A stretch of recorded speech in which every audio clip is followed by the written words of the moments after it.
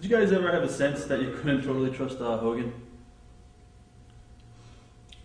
Speaking for myself, I was, I'm not ashamed to admit, I was really envious and I guess jealous of Hulk. You know, I mean, as a lover? Well, as a performer, no. But I mean, I like when I saw I used to stand next to Bischoff and go, and when he was in the ring and watch and go. He's 3 times better than me. You know, but they knew he was making. Hulk was making like $1 million a month back then. But you know, so he's 12 times better than us. Right. But then when you get around him, it's not his fault. You know, God bless him for getting it, because that paves the way for other guys to get it. And we always said he can do his part. Like when we talked about Warrior earlier. Book him with the right guy, man. Hulk can do his part. You know, for most of his career, he was a hero and he won, and he was great at doing that. Being a villain, being a heel is a little bit different. It's different. It's a little more difficult. And you got to make that guy. Yeah, you got to be there for the comeback. And yeah, that wasn't really his forte. But he did it. He did it best he could. Yeah, I mean, I think we went out of our way to protect it because we featured him where you don't get to Hulk. Right. And they made it to make it even more like you never got to Hulk. Right. Because it was the right thing to do. And we knew it felt. Yeah, we looked at it too with the dynamic at that time. You know, it was like for the younger demographic, we kind of came across because there's not a whole lot of really like black characters on TV. We almost had like that kind of a thug, street cred type thing going on, and then we gave that rub to Hulk. At the same time, he gave us that incredible, iconic, like, wow, Hogan's bad, and Hall and Nash are with him. So, I mean, it gave us an immediate, as far as if you look at mainstream, it was such a, so, but I remember the first time we went to Universal and did some promos, and fucking Hogan went on like an 8-hour rant. We took a break, and we went over to the corner, we went, well, this ain't gonna fucking work, because he and I are soundbite guys. Remember the time he showed up? It was that the time he showed up with the Nick had the fucking Hollywood's Wolfpac, airbrush T-shirt and stuff. We went fucking out. Because I wanted the Wolfpac is Kev, myself, and Kid, because we'd given up our identities basically when we left Vince. That was what was so sweet about us leaving together, is we were the outsiders, Razor and Diesel. Right. But we were the outsiders. I don't care what you call us. Just, the paychecks always said Scott Hall. They never said Razor. No, they never said Diesel. But so I wanted that Wolfpac thing because I was ripping off the Freebirds. I was a huge Freebird mark. And you were talking about being late that time. The Michael Hayes one. Yeah. I just said it today to you. Did you? I said, remember today? I said, I didn't know what you meant. That's what I said. I thought you were going to come in with Jack Daniels. No, I was meaning that just now.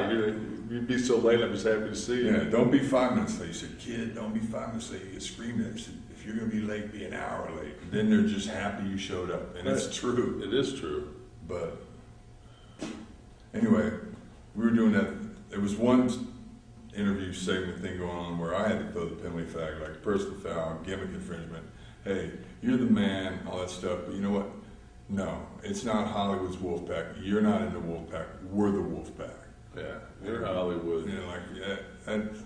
Because everything, I felt like I learned so much about creative property and intellectual property through that lawsuit deal. Yeah. That anytime we said anything, like we started that For Life, we stole from Mac 10, from listening to Yoko's music on the back of the bus, and Too Sweet and all that stuff. And then we'd come to TV next week and be on a T-shirt. But we're not getting paid. We're not getting royalties. Right. It's our catchphrases, but they're taking it as their intellectual property because we're saying it on their show. I had to end up, years and years later, in about $100,000 in legal fees on my behalf to go after them and get to get my money, to get some merchandise money back, and I had to sue. At that point it was Universal Wrestling Holdings or whatever the fuck it was. But the main reason too, besides thinking it was a cool name, I chose Wolfpac because of the fact that I thought, well, North Carolina State owns this. They won't be able to rip this off. Yeah, you can't. So they couldn't put Wolfpac on anything. And we were Wolfpac anyway, with the umlauts over the O. So they came out with these red shirts with the wolves on them, and they sold like crazy. So now, if you're going to split up Hall and Nash and Hogan and Savage, you know, who are you going to put together? Right. It seems like it'd be natural, us against them, and 2 generations against each other, blah, blah, blah. Oh no, that's how slick they were, boy. Bang. I'm not even, my creative property, now I'm not even into Wolfpac. I'm in Hollywood black and white. I'm in NWO black and white with Hogan. Remember that time you kept Barry and Randy on an interview, you wouldn't put him over? You said, you're the man or something, you're supposed to say something to me. Wouldn't do it. That's like when they used to tell me that, you know, he was suspended for the longest time, and they tell me, you know, go out and bury Scott. Go out and bury Scott. And I go on TV and I bury him, or buried Hogan because he was sniffing up Rodman's ass and all that other shit, him and Bischoff. Oh, I remember one time I was watching TV and you went, you were wearing my shirt. I don't know, just an outsider shirt was doing, but I remember one time you went out and said, let he who's out without sin cast the first stone. That's right. It was like, whoa. Remember when they fired Kid? Everybody wore the 6-ball NWO shirt. Everybody. And that kind of stuff means something when you're sitting out. Yeah, it does, man. I remember that for a while there. He was at home, and I did segments with a Scott Hall cutout. You know, and it would do a number. You know, it was like. Did you get heat for doing any of that? Yeah. Yeah, I got a lot of heat. You know, that was the sweet stuff about being live too. Right. At the same time, though, you know, they tell me to go out there and bury him. Right. You know, and I'd be like, all right, okay. Fuck. Once I'm out there, I forgot. I froze. And what are you gonna do? They can't do anything. You're giving me this cutout to go out there. I'm not gonna fucking bury my buddy. Fuck you. And there's hair. Good for you. Getting back to Hogan, did the two of you guys get along with him, or did you guys butt heads a lot with booking moves? I think it took a while. You know, we traveled so much on those. I don't know about. I'm not going to speak for Scott on this, but I'm sure you know that he'll probably agree with me that we spent so much time on those private planes back then. They would go down and get Hogan, and then come and get Randy, and then come get Scott, and then come get me. Or actually, no, fucking, me and Scott would have to drive someplace because, you know, they wouldn't, you know, we're not picking up both of you. I'd have to fly someplace. But we'd spend a lot of time just on those Lears. You know, we drank and partied and. That is the way to travel. Yeah. They wait for you. You know, there's no rushing through the airport. No, it's just like if you want to have you want to stop at the strip club and have a couple of cocktails before you get on the plane at night. They got to wait. Yeah, on the way to the match. Right.